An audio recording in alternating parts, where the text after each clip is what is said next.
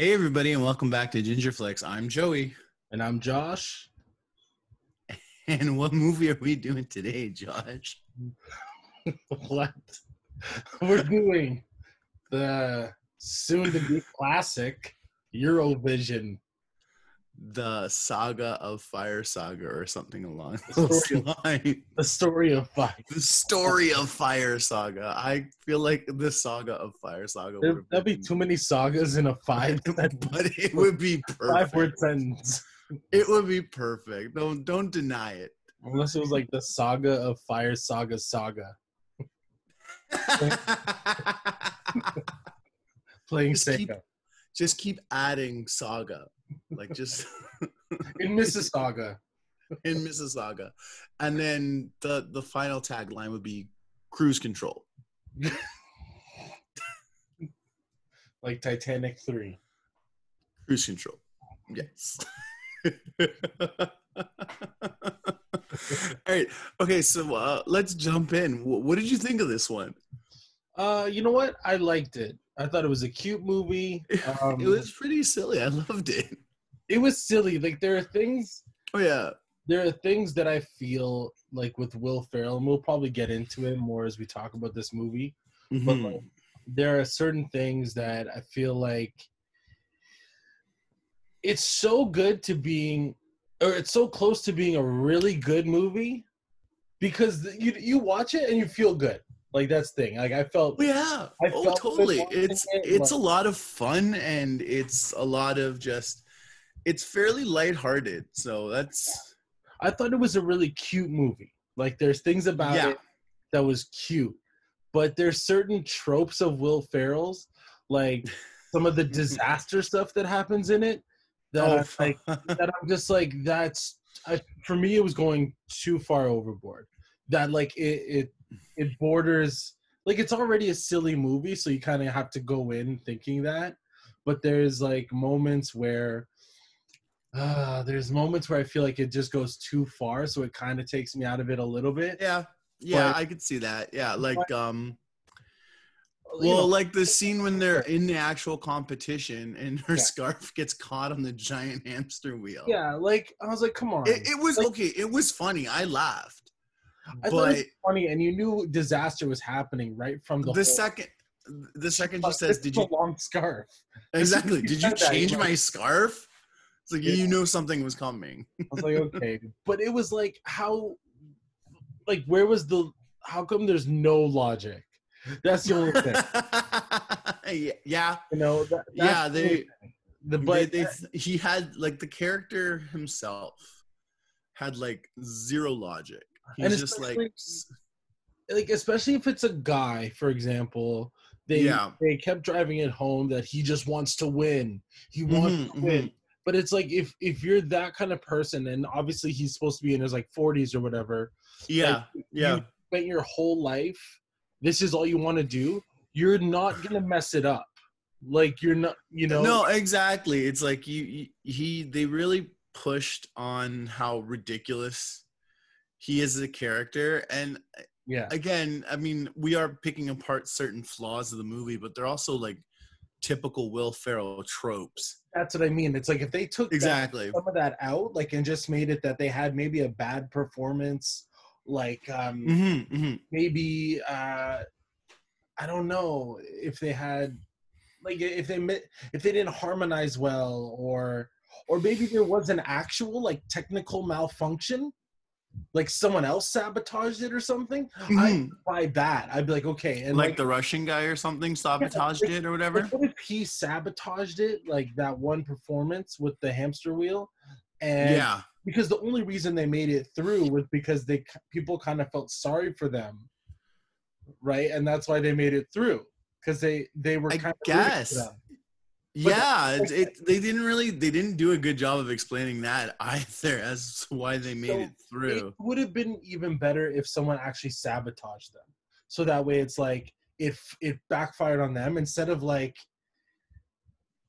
and then it could still lead to Will Ferrell walking away, being like, "Look, something always happens. I can't." Yeah. Okay. Yeah. Just sort of change it from being Will Ferrell's fault to somebody actually attempting something like that guy who didn't want them. It's his fault because he's Yeah. it's because of me. Like, you know what I mean? Yeah. Oh yeah. I mean, you could have done it anyway. Like, with the guy who didn't want them to go to Eurovision in the first place. Mm-hmm. Yeah, he could have actually sabotaged them. And it turns out he blew up the boat of every single possible performer. Like, it's so funny because, yeah, like, but so ridiculous. But so that's it. Like I said, there were ridiculous parts, but at the end of the day, like, I watched the whole movie, and honestly, what was so sad was I watched this like late at night, borderline morning, because I just couldn't fall asleep. It was whenever we were supposed to watch it, or the day it came out. I think it was the Friday. It was the Friday, yeah. I watched it like right after work on Friday. Honestly, I watched it the morning. Like, it had to be 2 or 3 in the morning. I couldn't sleep, so I put it on. So you basically were like one of the first views of this. Probably. And so at the end of the day, like, is it a great movie? No, but I enjoyed it, and I felt good. It was fun. Like, it was a lot of fun. I mean, like the musical numbers alone were kind of ridiculous and over the top. Well, not even just over the top. Like, I really enjoyed, like, so I feel like, here's the thing. I feel like, and sometimes Will Ferrell doesn't get credit for this because, well, it depends on the movie, but I feel like he actually put a lot of work into this movie. Oh yeah, totally. I feel like there was a lot of research done in terms of, finding out that ABBA won in was like 1974 or whatever. Or like the Eurovision tournament in general, right? Yeah, I've never heard of it. And then, but he knows it because of his wife, who is Swedish, I think. Oh. I think she's Swedish, and he started watching it in 99. And so he had this idea for a while. Yeah, and then so it was in 2018, he actually, like, apparently he went to one in like 2014, like, he went to the finals, but he actually followed the whole thing in 2018. Like, he got to see the rehearsal process, he got to be at every event. So this idea has been like bouncing around the back of his head for a while, you would think, right? I feel like you could sense that when watching it. And the production value was really good. Oh my goodness. Like from everything, like the fact that, I think they did shoot in Iceland or whatever, and there they are, like was the opening when they're singing on the mountain or whatever, like the first, like to his fantasy of them like singing on the mountain with like this epic music video. I'm like, I'm sitting there, I'm like, what did I get myself into in watching this? This is amazing. First of all, it's so shamelessly silly, and I love that. I feel like the last few movies we've done have not been, knowingly silly. They just happen to turn out silly, except for like maybe one or two in the middle between. But like, what was the last one we did? Artemis Fowl. That was just silly because it was bad. That's what I mean, right? Like, this one is like, this knows what it is, and it is going for it, right? And I love that about this movie.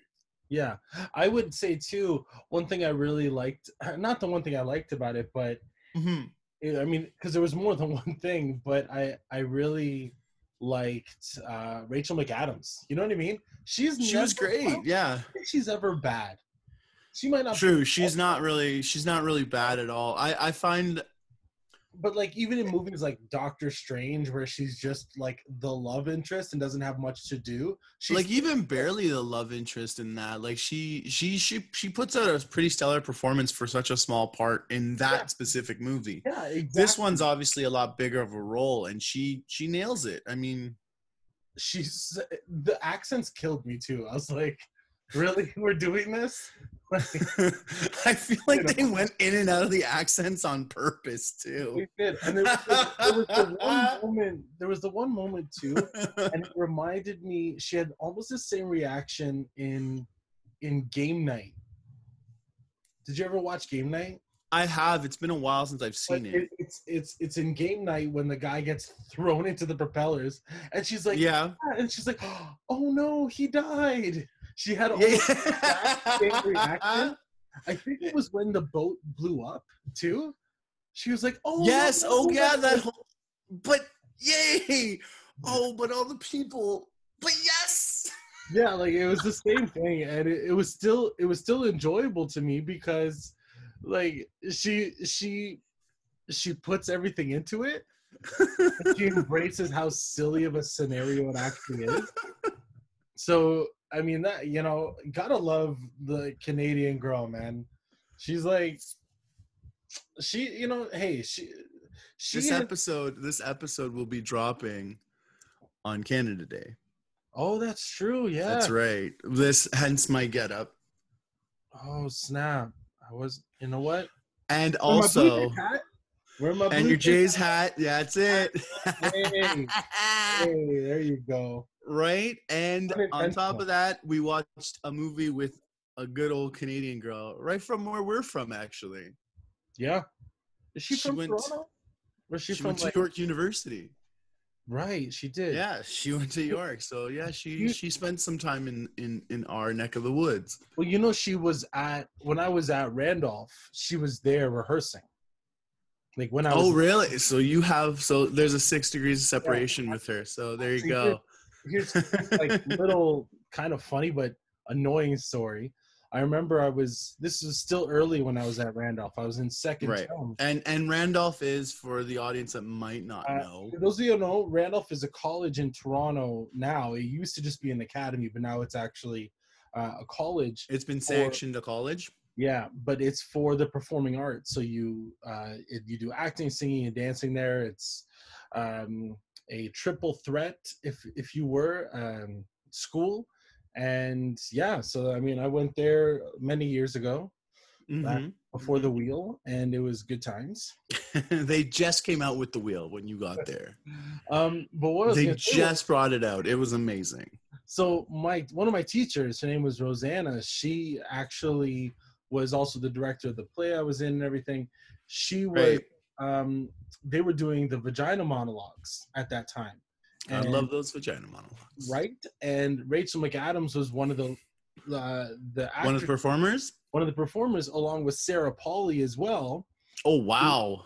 And There's another good old Canadian name. Exactly. And so Rosanna, my teacher, was also her coach, Rachel McAdams. So she was rehearsing. I remember we were in one class, scene study or something like that, and Rosanna was rehearsing with her upstairs.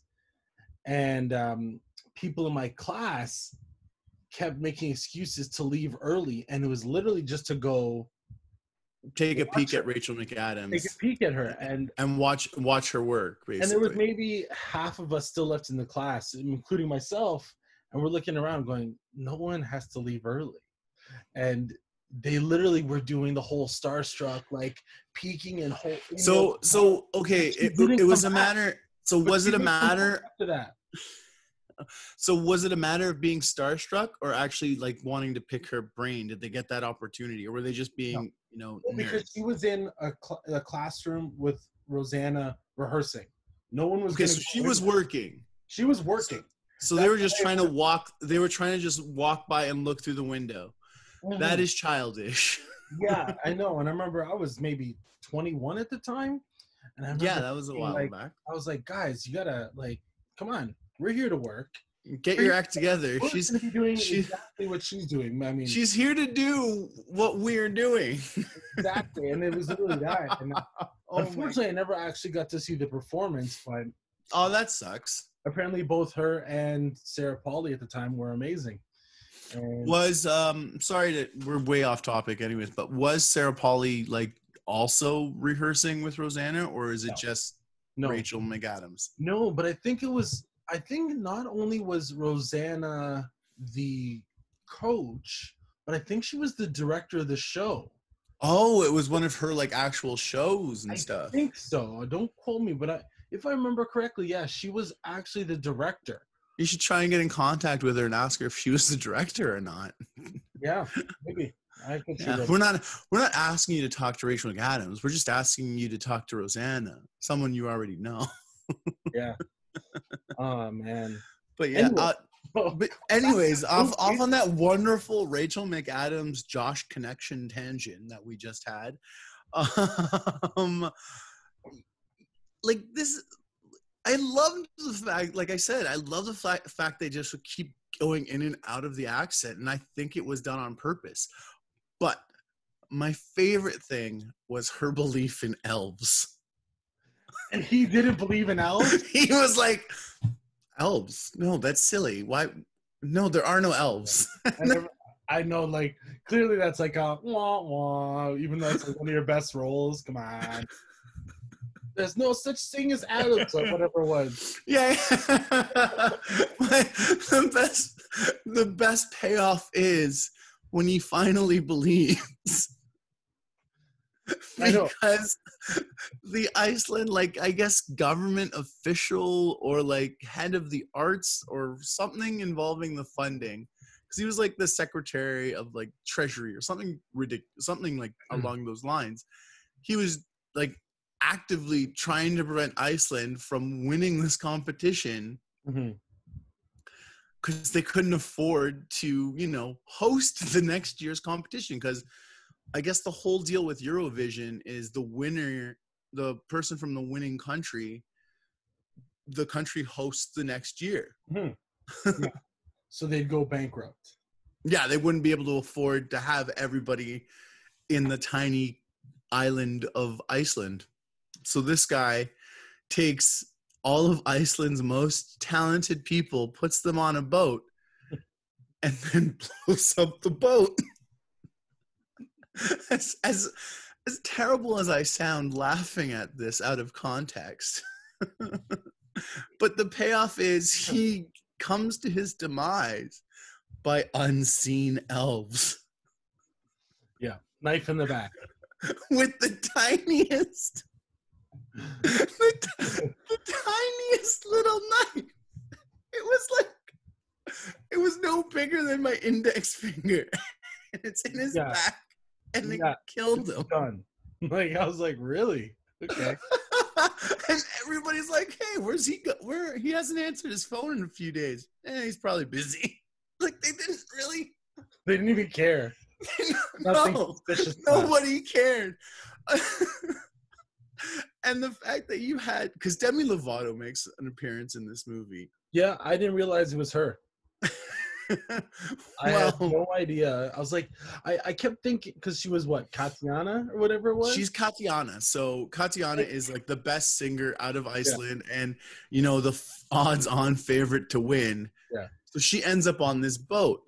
So throughout the movie afterwards, after the boat has exploded, she returns as like a half-charred, one-armed ghost that haunts Will Ferrell. And then who warns him after it's done? she's the whole movie, she's trying to warn Will Ferrell about this guy that blew up the boat. Only after the elves take care of him.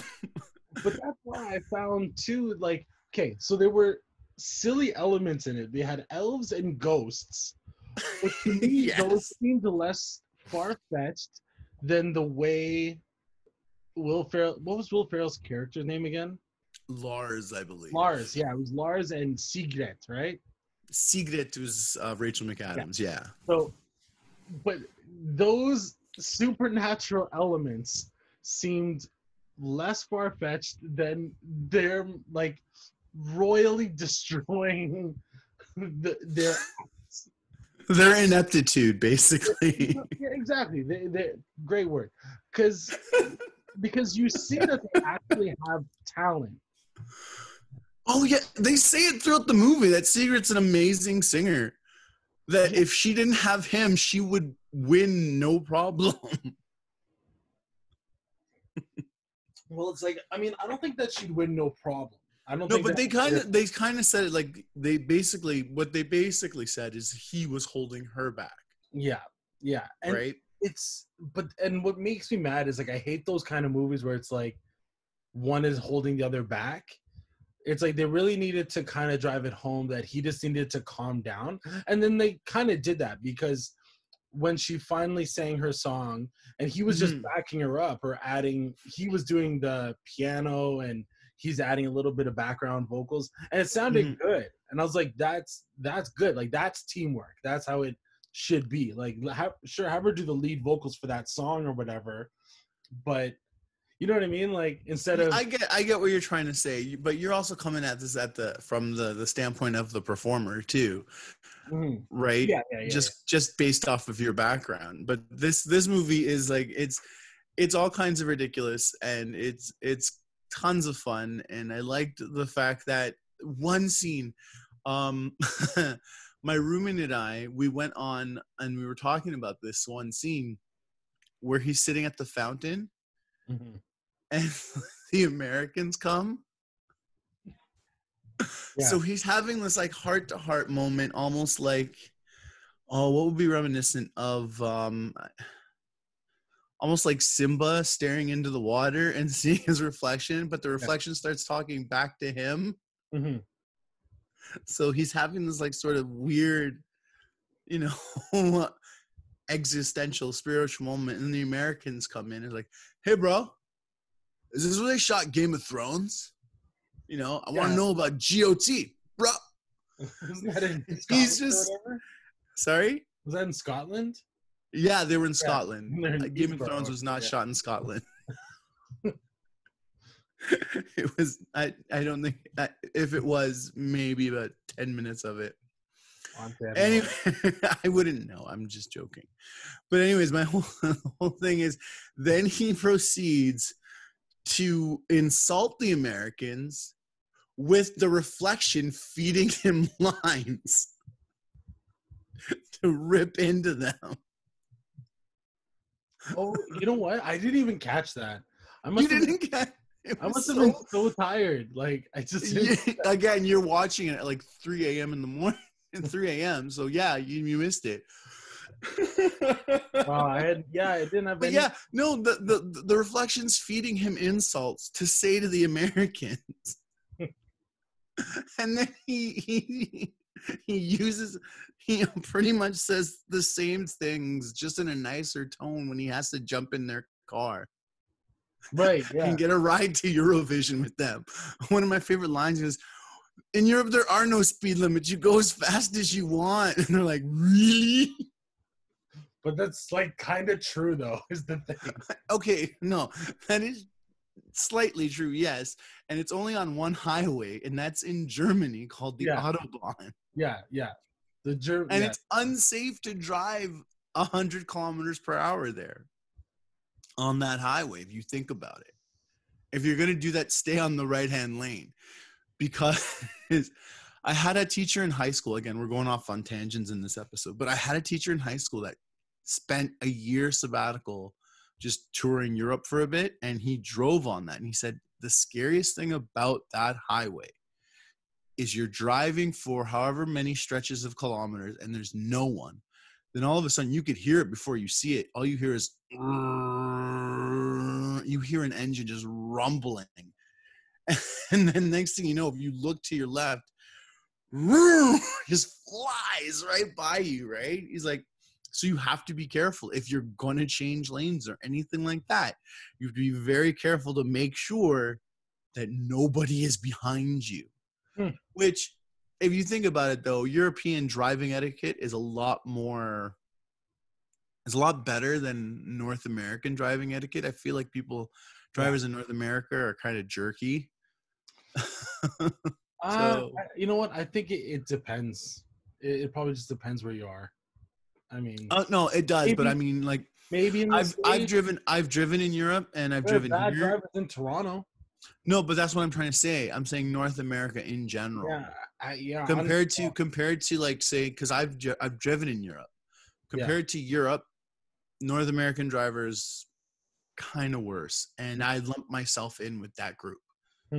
It's just because of the way we have these just terrible driving habits. Yeah, that makes sense. There's no etiquette. Yeah. Um, anyway, getting back to the movie, Yeah. there are certain things. Honestly, first of all, I still Rachel McAdams with her like Princess Leia buns was adorable. Let's be honest for a second. You But paused the movie, didn't you?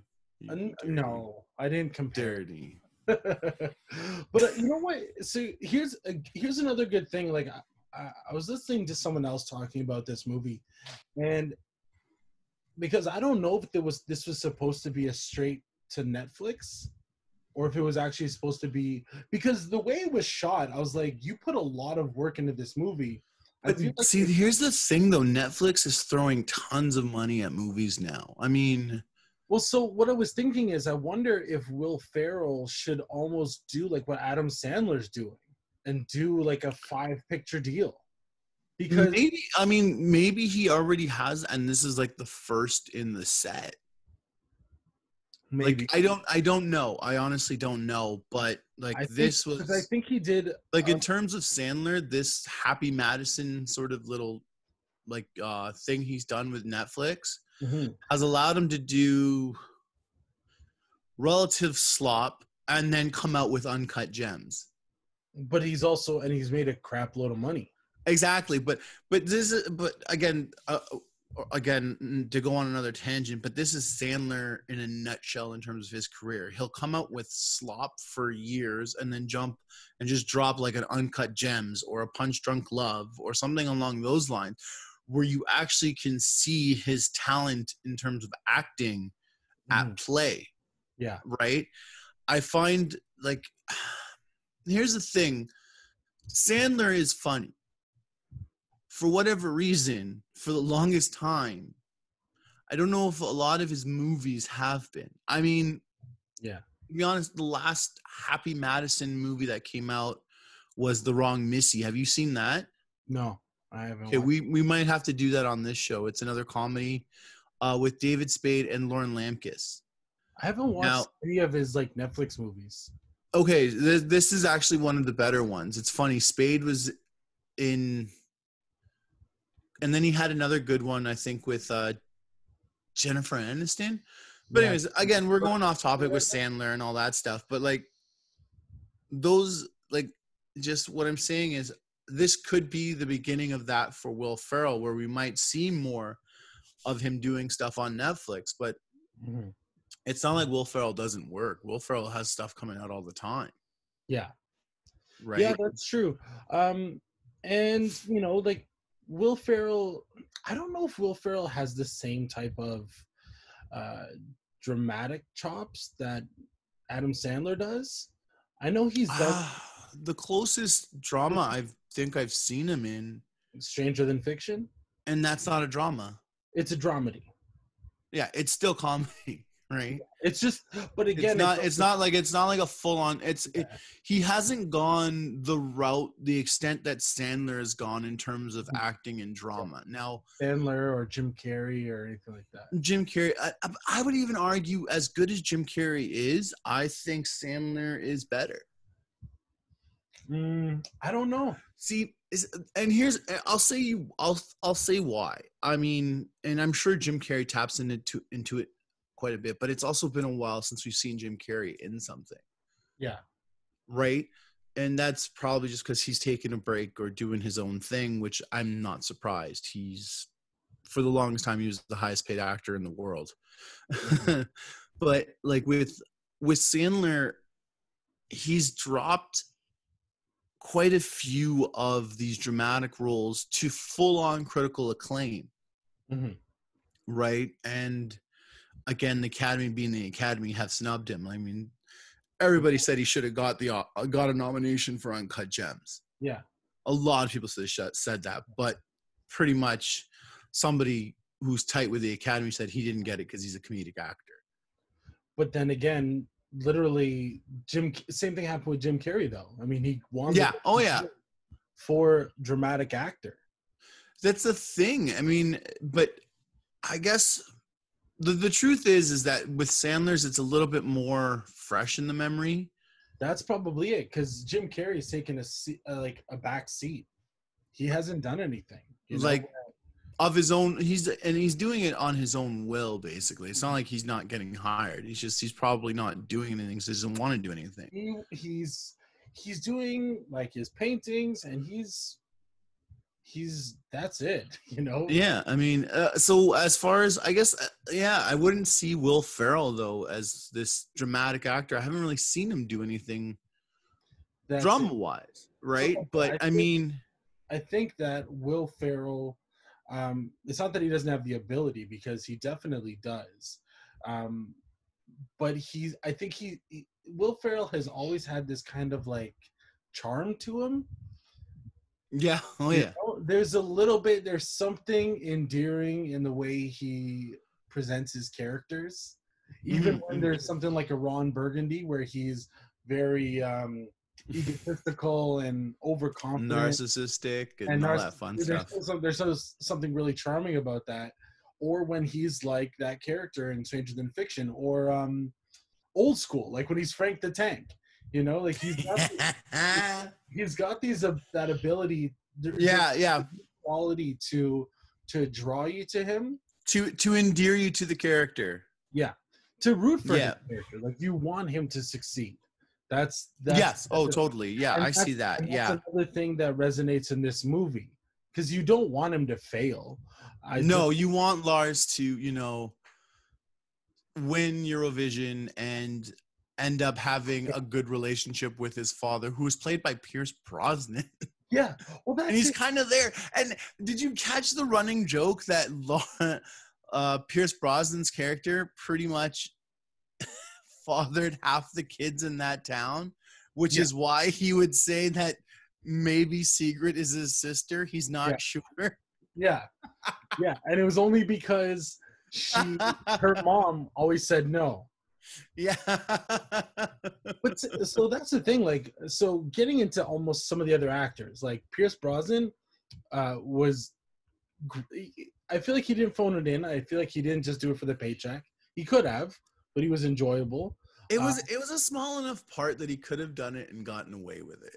Yeah, but it seemed like he was having fun with it.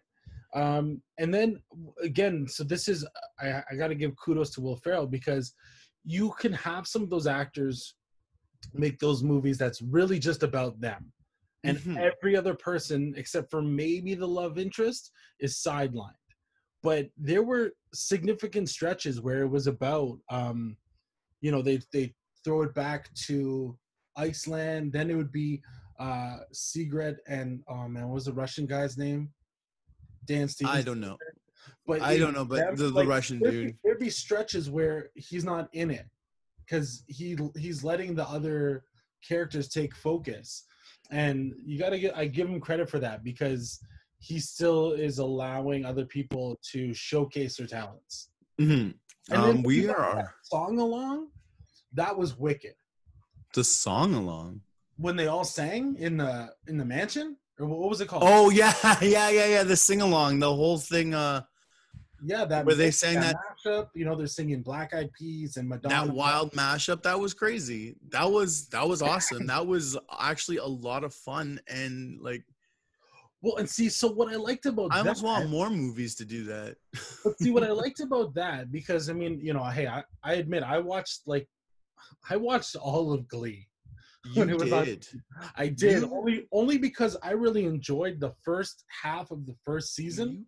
You did watch all of Glee. I did. I'm amazed at your resolve. I loved the first half and your commitment. Because Jane Lynch was great, and then there was I loved the way they interpreted certain songs, but then after that I kind of just followed it just to finish it. And then I was like, I can't believe this show on. It's still on. I'm still. You should have given up when you had the chance. But so the thing is, when you're watching it though, this movie, I mean, this movie, that song along, whatever it was so great, because I know they had actual Eurovision contestants in there. Though yes, even the chick with the beard. That was a guy. Wow. Or was, you know what? I don't know. It's a trans woman, but yes. Yeah, sure. So. chick with the beard. Sure. Oh dear. But what I mean is you had all those contestants, but everyone was a great singer. But then again, so here's the thing: you're in this this situation, right? You had the Greek girl going after Lars. Where she was Greek, right? Yeah, she was from Greece. Yeah, she's going after the Lars. character, anyways. And then you have the Russian guy going after Secret. And then they do this huge sing along, and that would normally be a point where they would point at like the main character, and he would have failed. You know what I mean? Like, yeah, but he nails it too, and everybody sort of fits in, and it's like, okay, they belong. But that was it. I was like, okay, you can clearly. I mean, obviously, Sigrid was the standout, way more than him. But you can clearly hold your own with these people, and then you royally screw up on stage. That's why I was like, no, like, come on, why do you keep failing? Like, horribly failing, not just a little bit. Like, first, I think it's more for the spectacle and to justify paying for Graham Norton to be in this movie. Right, Graham Norton. to have Graham Norton's commentary, because like realistically, I don't think you really needed Graham Norton in this movie. He's an extra little plus. Yeah. But yeah. Do you have any other points you want to like drop on, or? No, I don't think so. I think you know what. I think I've touched on everything. I was all right. So that means I was impressed. Yeah, strangely enough. So that means we've come to the point in the program where we actually rate this movie out of 5 ginger snaps. And Josh, how many ginger snaps do you give EuroVision, the story of Fire Saga? Which, by the way, is a sweet name. It is. It is an amazing band. Fire Saga. What was the movie the song they kept wanting them to sing? Yo something? Yo dingle dingle or something like that. The guy that got so mad when they didn't play it, he was like, and then they were outside, and apparently their set was done. He's like, come back in and play the fucking song. Was it? Yeah.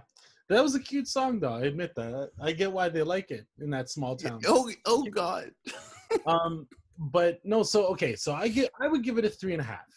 I enjoyed it. Maybe because I was more impressed than anything. I thought I was not gonna like it at all. But, yeah, I get what you're saying. But performances were good. I would probably rewatch this. It was fun. I felt good. It has its rewatchability. I think this is going to be one of those like Anchorman where it's not super strong at first, but then, the more you watch it and the more you get to watch it. Dude, Anchorman, I watched 4 times in the theaters. You're one of the few though. No, so many people. Dude, what I'm telling you is it's going to get, or maybe not Anchorman, but maybe, more like an Austin Powers, where it will start off weak and then years later it'll have almost like a cult status. I have a feeling that's going to happen with this movie, especially with EuroVision crowd, because I'm sure that's going to get a lot of interest in it. So, I mean, this movie is a lot of fun. It's very funny. I'm going to give it, you know what? We're going to tie it. I'm going to give it a 3.5 myself. I mean, it's just as fun. It's by no means, a perfect movie. Mm-hmm. Right, but it has a lot of rewatchability. I mean, it's when we can hang out together and get together in groups. This is one of those movies you watch in a group, like Anchorman. Quotability, not as much as Anchorman, but there are very few movies. There are very few movies that are. No, apparently Anchorman. Some people say Anchorman is the most quoted movie of all time. Or has the most. It is the most quotable. Like it's become like Anchorman comments have come into the most people's normal lexicon. If you think about it. Yeah. I mean, hell, I find like when someone says something ridiculous, I find like doing my Ron Burgundy impression saying, "Well, that doesn't even make sense." Yeah, or You being know what I mean? I'm in a glass case of emotion, or whatever. Like, You've called me saying this. And the worst thing is, I didn't ask you what was wrong. I just went right into the bit with you. What did the bad man do, Ron? and well, admittedly, I am a Scotch drinker too, so I will say, I love Scotch. Scotchy Scotch. You're probably drinking it right now, aren't you? I'm drinking coffee. No Scotch right now. Don't lie to me. Anyways, guys, for Ginger Flicks, I'm Joey. And I'm Josh. And thanks for listening.